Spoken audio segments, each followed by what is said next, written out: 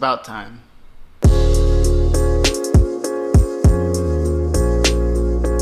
What's up, everybody? My name is Chris, and I want to talk to you guys about something that I've been having a problem with. Now, this problem is basically me having this ambition to want to make videos and to want to do YouTube. But I was falling in a hole to try and, scout the greatest gear and to try to get everything set up as perfect as possible. I was trying to find the perfect moment to try and make something happen. Now, I've been searching online for little pieces of gear here and there, for cameras, for mics, for everything.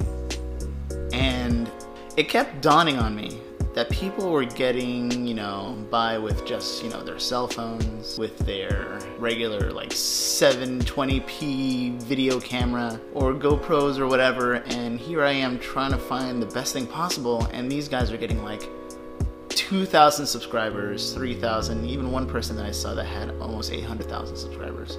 And here I am thinking, why in the world am I trying to get all this gear and trying to wait for the perfect moment when the only thing I have to do is just start? So here I am starting this channel, starting it off right. Now, I made a vlog before. It's for another channel that I have. It's for a gaming channel. And I figured I wanted to start doing more vlogs and just get out there.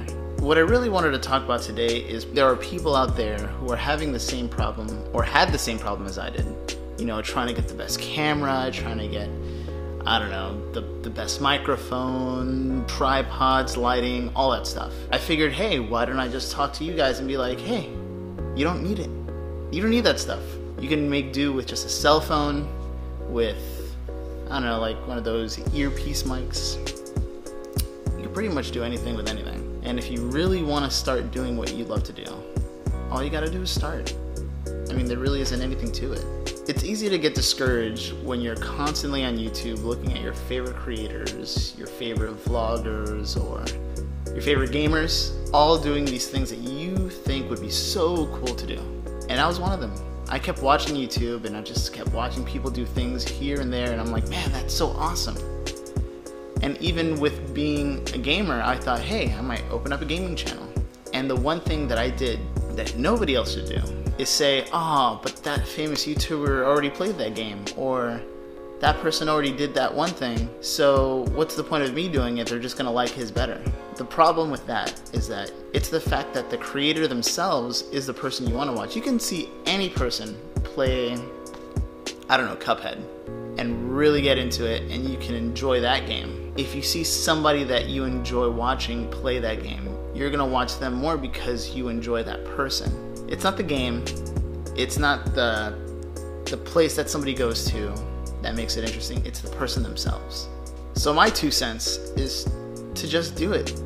It doesn't matter if somebody famous did it. It doesn't matter if somebody famous went someplace you want to go to. People are gonna watch you for you. And that's something that I had to try and force myself to understand. And here I am starting to do something. And if I can do it, you can. I just wanted to make this short video just to get it out there. Just to be able to say I did something. Because if I don't start, I'll never start. Thank you guys so much for watching me. If you like what I do, I'm not going to tell you to subscribe. But if you think I deserved it, show some support. So until the next video, I'll catch you later.